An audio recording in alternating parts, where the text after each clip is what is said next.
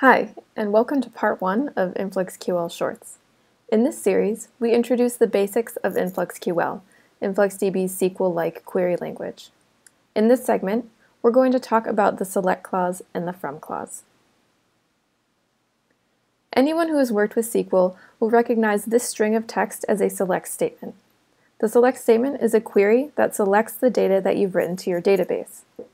InfluxDB's query language is very similar to SQL, and you're looking at InfluxQL's select statement. Our select statement is made up of several clauses. Some of them are required, some clauses are optional, and some clauses rely on other clauses.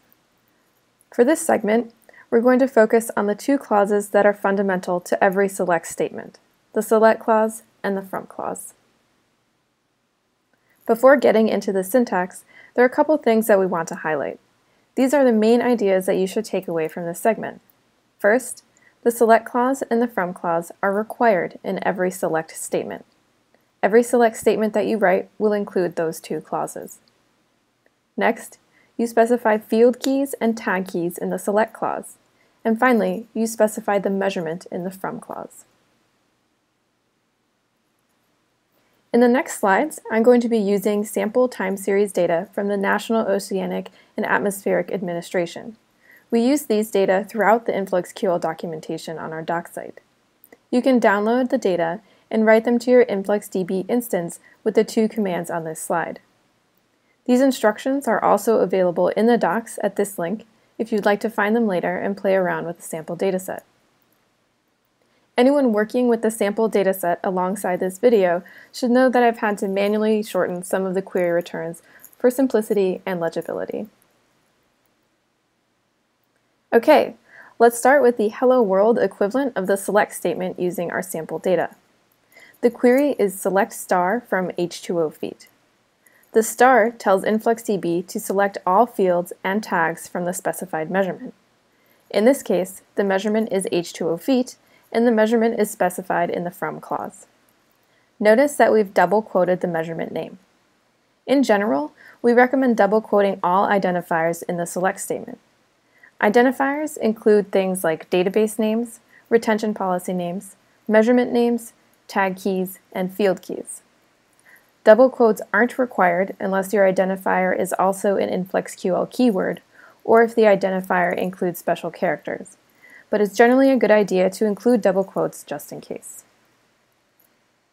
Because this may be the first InfluxQL query that you've seen, let's take some time to understand the query return. InfluxDB reports the measurement at the top of the query return. The rest of the data, so the fields, tags, and timestamps, are returned in tabular format. The select statement will always return some timestamp in the first time column. In this example, level description, location, and water level are the fields and tags. It's good to note early on that there's no way to differentiate between a tag or a field in the query return. Level description and water level are fields in this example, and location is the only tag. Now that you've seen the basics, let's get into all of the syntax options for the select clause. You've already seen the first option on the previous slide. Select star returns all fields and tags from the measurement in the from clause. A second option is to include a single field key in the select clause. InfluxDB will return all field values that are associated with that field key.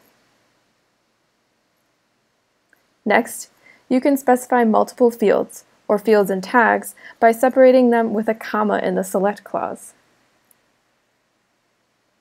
Yet another option is to specify the identifier type in the select clause. So in this case, we ask for values of water level only if water level is a field, and values of location only if location is a tag. This syntax isn't necessary for most use cases.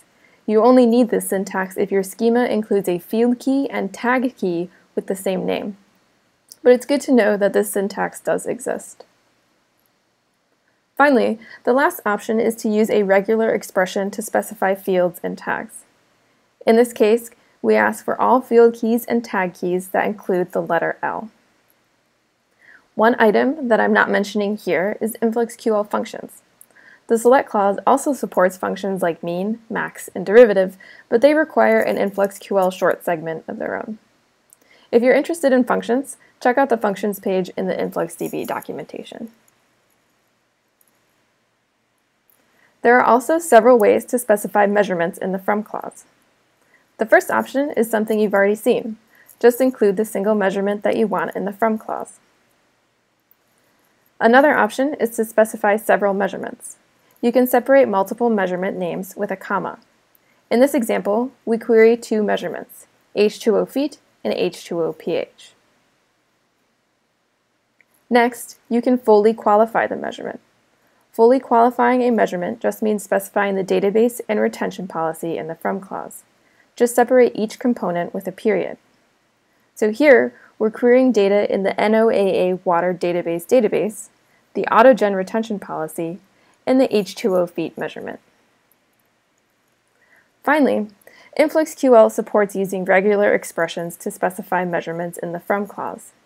In this example, we calculate the average value of degrees for every measurement that includes the word temperature. In these last few slides, we'll cover some of the common issues that we've seen with the select clause and the from clause. First, you can't specify just a tag key in the select clause. You need to include at least one field key for InfluxDB to return query results. If you only specify a tag key, InfluxDB won't return any results even if the measurement does have that tag. In the example on the slide, we've specified only the location tag in the select clause, and InfluxDB doesn't return anything for that query. This is a good thing to remember when you're working with regular expressions in the select clause. A second common issue is how InfluxDB responds to queries that include field keys, tag keys, or measurement names that don't exist. InfluxDB doesn't return an error if you misspell an identifier or if you write one that doesn't exist in the database. Here, we specify a field key called currents. Currents doesn't exist in the H2O feet measurement, so InfluxDB doesn't return any query results. Finally, selecting too many data can wreak havoc on your machine. Running something like this query, so select star from all measurements in the database, can overload your system and cause outages. We recommend restricting queries by measurements and time ranges. If you're only working with the sample data, this query won't take down your instance because the dataset isn't large enough, but this is something to be aware of as you start working with your own data and storing large amounts of data. The next InfluxQL short about the where clause will include ways to restrict query coverage. That's it for this InfluxQL short. If you'd like to find out more about the select statement and its clauses, check out the data exploration page in the documentation. It covers what I just talked about and more. The next short will go into detail about the next essential component of the select statement, the where clause. Happy querying!